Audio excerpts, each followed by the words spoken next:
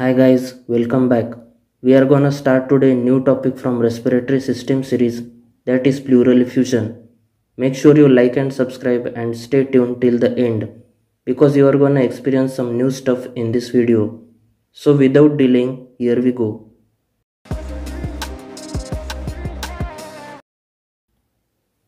So pleural effusion.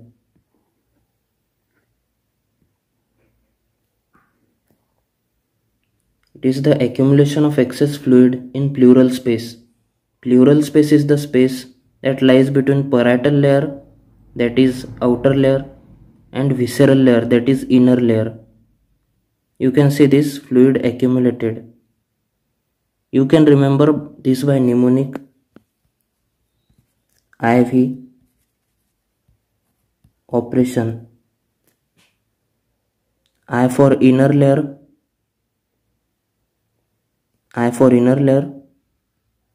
V for visceral, that is inner visceral layer, O for outer, P for parietal, that is outer parietal.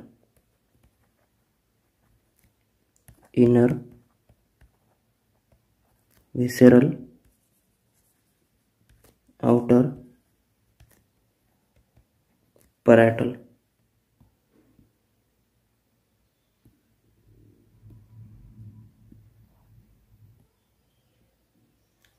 Protein concentration less than 3 gram% is called as transudative effusion, whereas more than 3 gram% you can call it as exudative effusion. Pus in the pleural cavity is called as empyema, blood, hemothorax, whereas chylothorax. Chyle is the milky fluid. It consists of fats and lymph and is produced during digestion.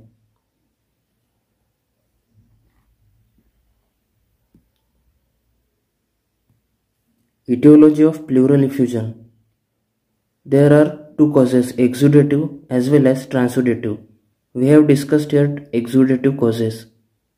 You must have seen the movie Sardar Udham Singh. It is very popular Bollywood movie. So SARDARUDHAM.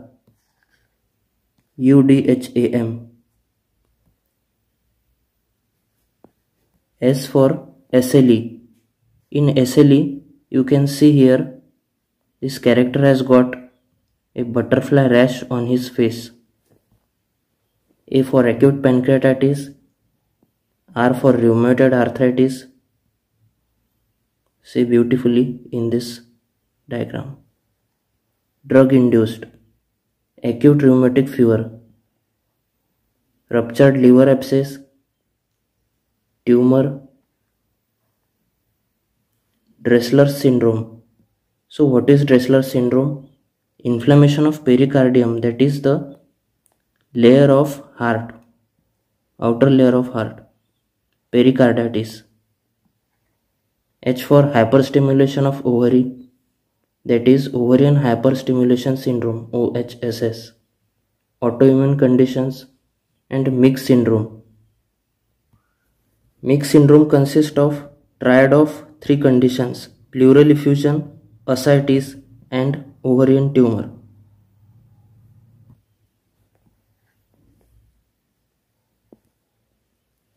Symptoms.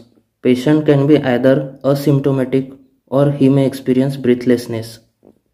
Signs: decreased chest expansion, stony dullness, egophony, decreased breath sounds, and decreased vocal resonance, tachycardia. So what is egophony? Egophony is the change in sound from E to A. Let's say, ask the patient to say E and you listen to the chest sound using stethoscope. In patient with normal lungs, you hear the same sound E, but if there is consolidation of lungs, you get A sound. So you can remember these signs and symptoms using A, B, C, D, E. Okay.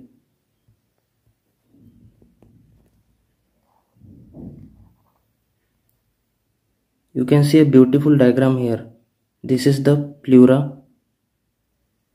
This is the fluid accumulated in your lungs, that is pleural effusion. This fluid compresses the part of lung, so lung becomes collapsed or compressed.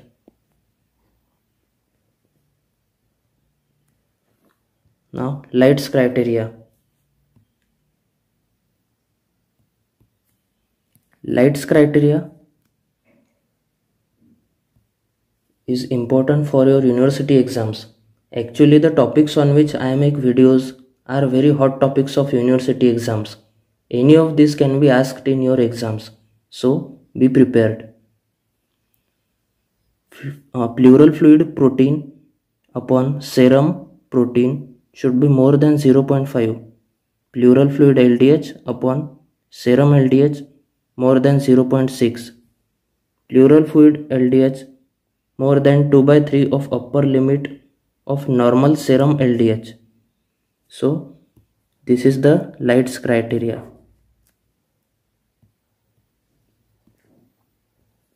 Now investigations. Chest X-ray is the best initial investigation. USG, best investigation of all. Third, pleural fluid aspiration and analysis. You can remember this by CUF or CUP.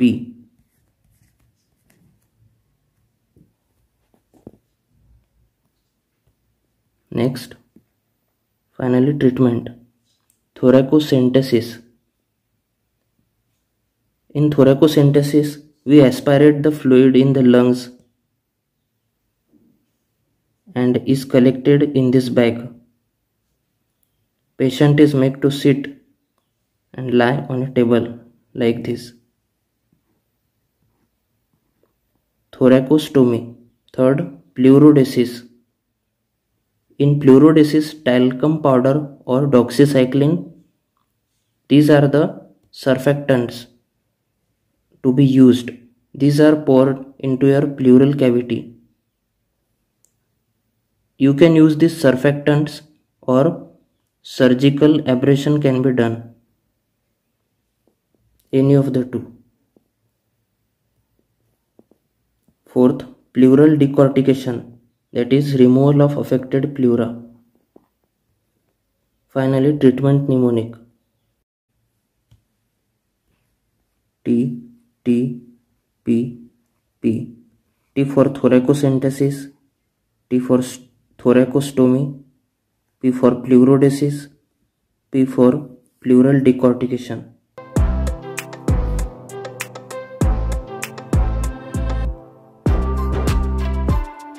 So thank you guys, you must have liked today's video. Do let me know in the comment section.